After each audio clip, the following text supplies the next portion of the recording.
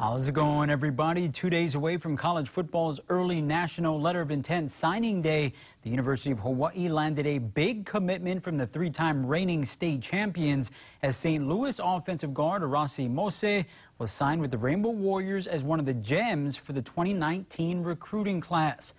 Big numbers 77, a 6'5", 345-pounder, was also recruited by UNLV and chose to stay home despite a late push from a Pac-12 power, citing a lifelong dream to play for the home team.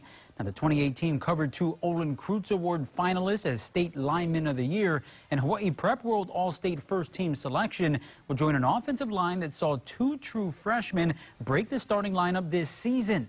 And according to Mose, the decision to play for head coach Nick Rolovich was an easy one, made with the heart. It's a dream come true. I always wanted to play at the next level, especially playing down here at Hawaii in front of my family and friends. It's going to be a great, awesome journey.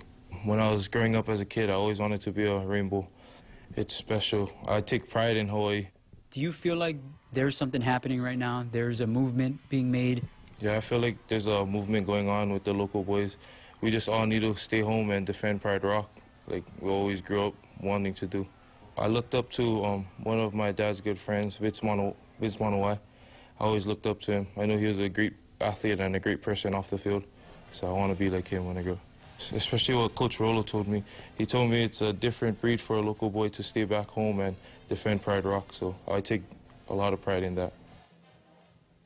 Again, Mose and the rest of Hawaii's early recruiting class can make their commitments official on Wednesday. Other local boys expected to sign are Mililani's Darius Muasau and Kamehameha's Tiger Peterson.